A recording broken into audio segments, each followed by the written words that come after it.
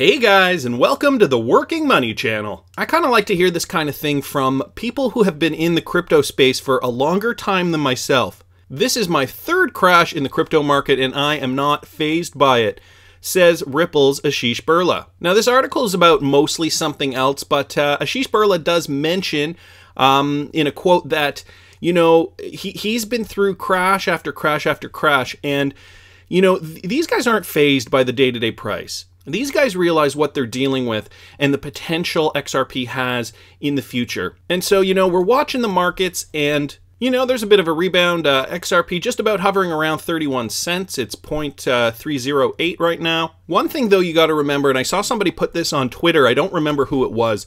But XRP is actually up 26% from its all-time intra-year low. So it hit a year low of, I think, 24 cents this year, and now we're up to just about 31 cents. We're actually up 26%. If you can believe it, I know that's kind of probably feels like a kick in the face, but technically we are up from our intra-year low.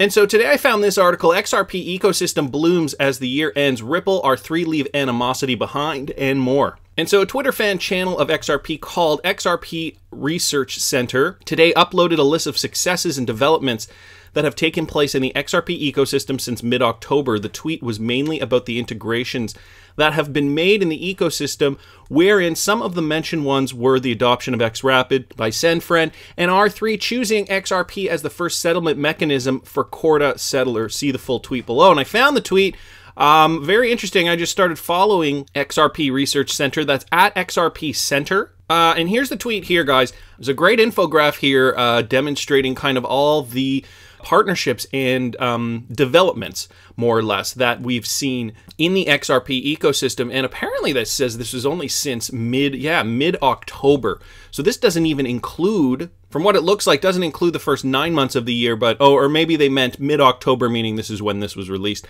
Nevertheless, you can see here XRapid exchanges, and it kind of gives you some logos here of what those ones were. We see TransferGo, UniPay in here, ZipRemit, some familiar names if you guys have been doing your research on XRP. And of course, the liquidity providers, Bitso, Bitstamp, Bittrex, Coins.ph. We got the Codius logo down here. When I scroll over it, that shaded bar comes up. Mojaloop, Bank of England in here. R3 partnership up here, right? We have the SBI lineup up here, the Remit, virtual currencies, fintech incubation, and it's all connected here to XRP. And so, you know, we got to remember, we are doing the right thing. The investment we're holding is the right one. And I know it's hard, you know, if you're not in the crypto space like this guy, it's hard to take this down market for what it is, just another down market that will recover. And I know it might feel today like that is not going to happen, but you have to have faith. I don't know if you guys watched that Modern Investor video that I was mentioning a few days ago, Is Crypto Dead? He really lays out the framework for why you guys should believe and hold on to your positions, whatever they may be. I came across this article too. Regulatory overreach is crippling the U.S. crypto sector, says law professors. Very, very interesting. A law professor has reached an unflattering conclusion regarding the regulatory climate of the crypto space in the United States. It's confusing.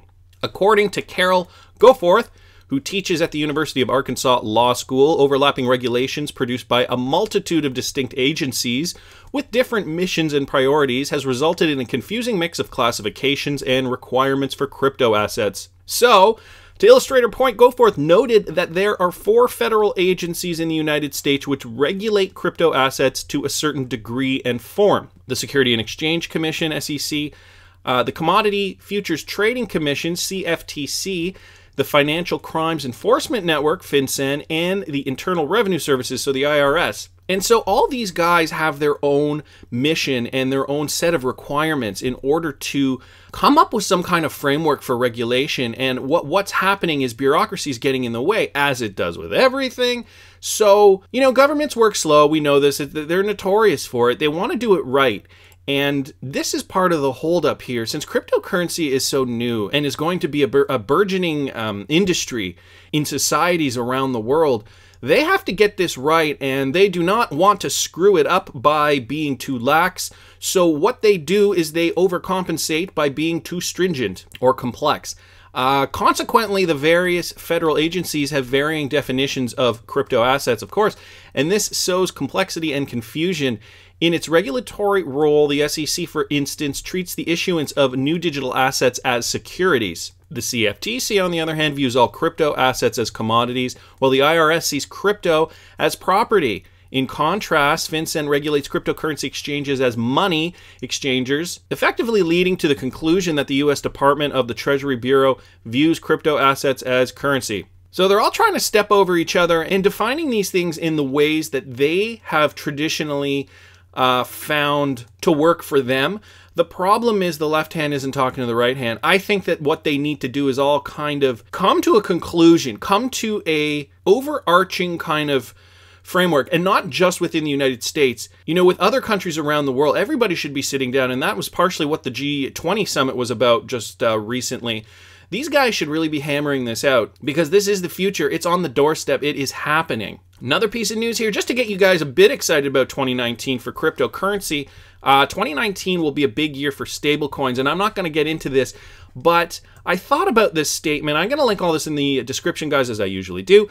Thought about this for a while, and I thought to myself, 2019 will be a big year for stablecoins. Why would we need so many stablecoins in 2019? Could it be possibly that we're going to see a lot more volatility in 2019? Well, you know, the market's already bottomed out as much as it possibly could. I mean, maybe it could bottom another 10-15% or so, but stablecoins were created so that you can kind of trade your crypto for a stable asset that's pegged to the US dollar. Traditionally, the stablecoin's pegged to the US dollar, and keep it secure so that you're not exposed to the wild fluctuations when the crypto market gets rolling.